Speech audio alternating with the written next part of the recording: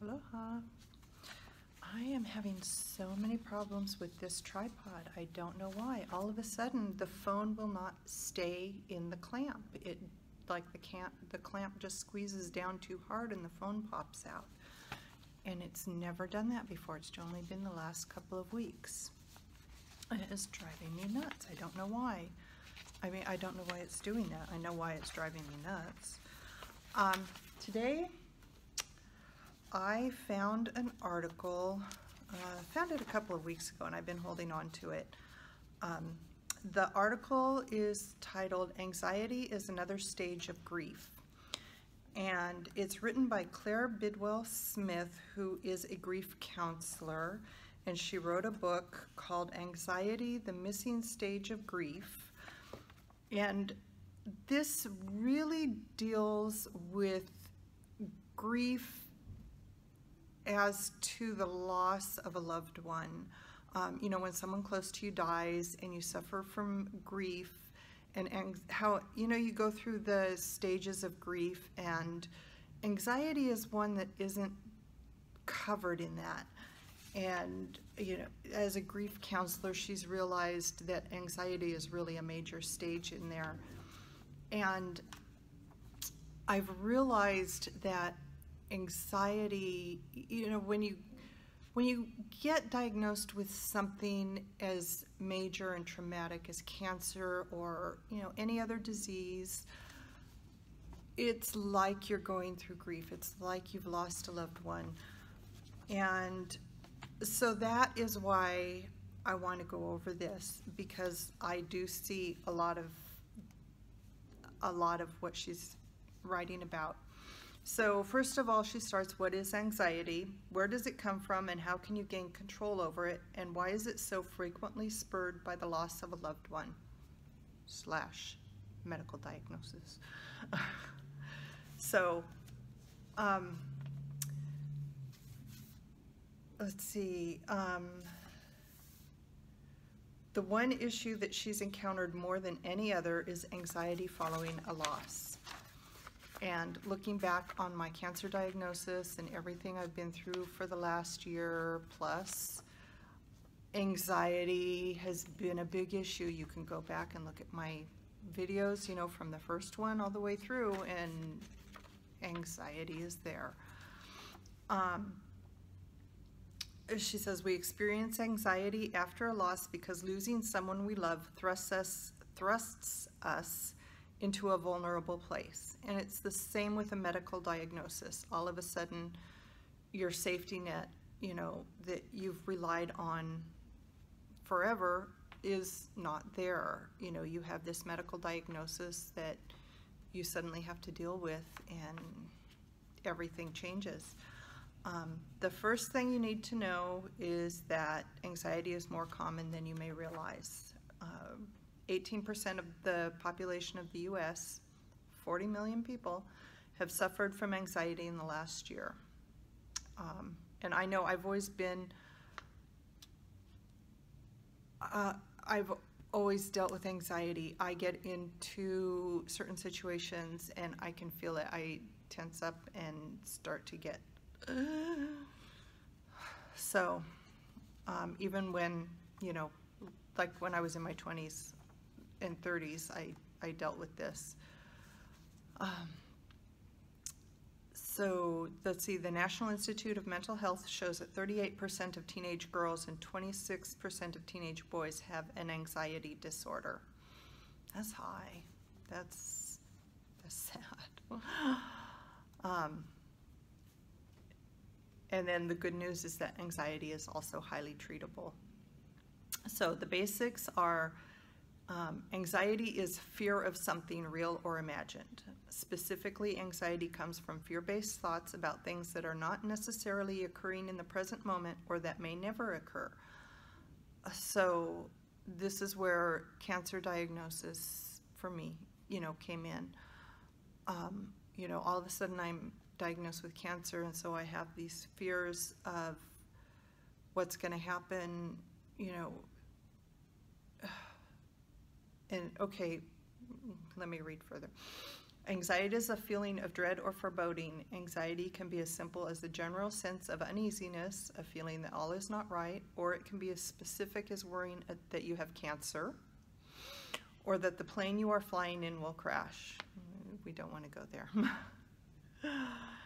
It is a sense of danger, but not always a specific one that you can identify.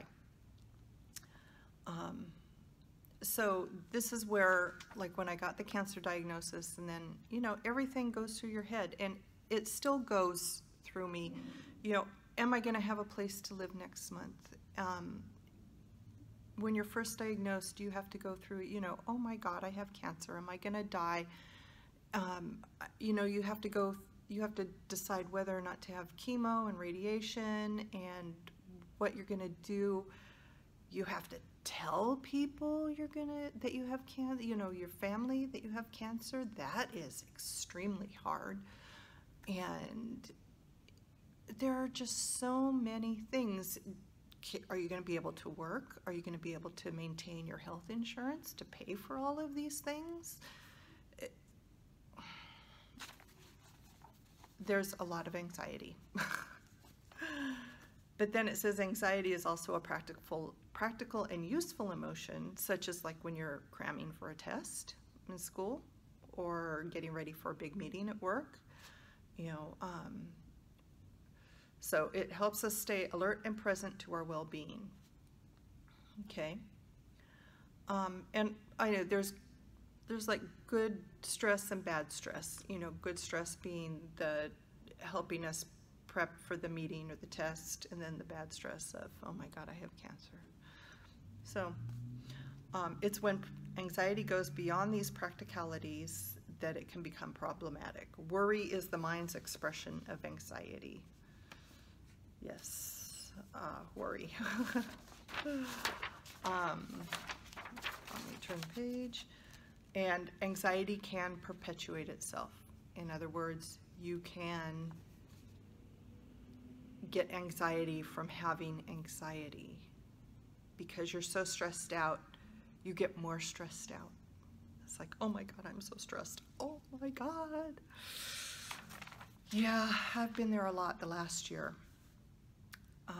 And you tell yourself, calm down, de-stress, don't let it get you. You know, you try to tell yourself, but it goes right back up because it's all there. You can't magically make the disease go away, so it's something you have to face all the time. And it's the same thing with the loss of someone you love. They're gone. You can't you don't wake up in the morning and the memory of them is gone, or they're back, or anything else. It doesn't change. You know, they're still gone.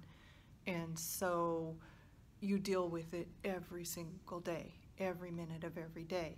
And it's trying to get through 1 minute without thinking about it. And that's the hard part. So it says anxiety can look different for different people. And it can also deceive you into thinking there is something physically wrong with you because of the forms anxiety takes. So, symptoms of anxiety and panic attacks. I think I have panic attacks, or I used to. Well, I probably still do. If I get into a really crowded situation, like I don't do the Black Friday sales because it's too many people. I can't deal with that many people, which is really weird because when I was a teenager, I used to go to rock concerts, and I'd get right up in the front and I'd be just like packed in, and I had no problem with that. But as I got older, I just don't like it. Okay, so symptoms include irregular heartbeat, dizziness and lightheadedness, shortness of breath, choking sensations and nausea, you know, and I hate having high collars too. When I was younger, I could wear turtlenecks. Now, I can't wear anything that goes past my collarbone. I cannot. Shaking and sweating, fatigue and weakness.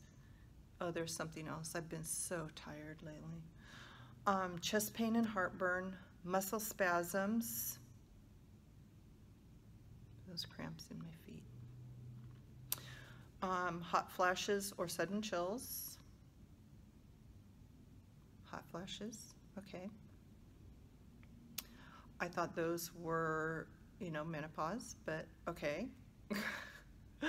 Tingling sensations in your extremities, a fear that you're going crazy. I have had that for many, many, many years, probably since I was a kid. A fear that you might die or be seriously ill. Well, I am, and I might, so there we go. I'm on the list.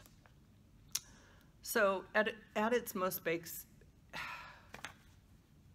doesn't have tongue twisting on here. At its most basic, anxiety is the sense of fear. And we can feel afraid of how the future has changed. Now, okay, in this instance, now that the most important person in our lives is gone. But when we're talking about disease, we can feel afraid of how the future has changed now that we've been diagnosed with this dreaded disease. And that is true, because now that you've been, you know, like for me, now that once I was diagnosed, then I had to go through all of that, you know, am I going to have chemo or not? Am I going to have surgery or not? Am I going to be able to keep my job and maintain the health insurance that I need to pay for all of the said chemo and surgery and everything else? And at the time, I was new to the company. I had just 3 months before, 3 or 4 months before, I had changed companies. So it was a brand new job, no vacation time built up, no sick days built up. You know, it was like a really sucky time. And, you know, there are so many things that go through your head when you get diagnosed. And so, yes, anxiety, fear, the whole worry, and not only that, but you also have your family to worry about. So you have anxiety over your family as well as your own health. And so this is all what I'm, you know, coming down to is that this is all natural. It's not something to be afraid of, that, you know, oh my God, am I like losing my mind because I'm so stressed out over this? No, you're not. You know, like I said, it's been over a year, and I still stress out. So, of course, maybe I've lost my mind. I would not doubt that at this point, but.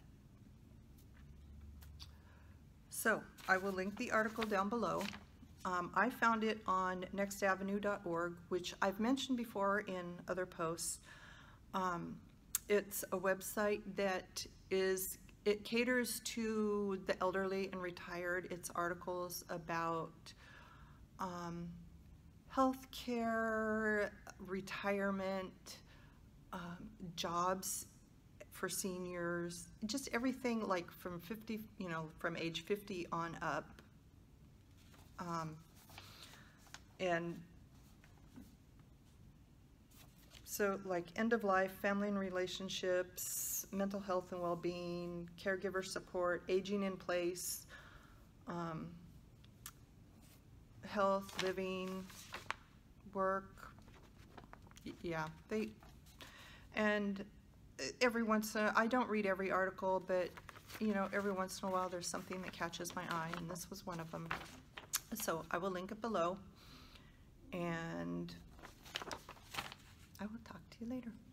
Bye-bye.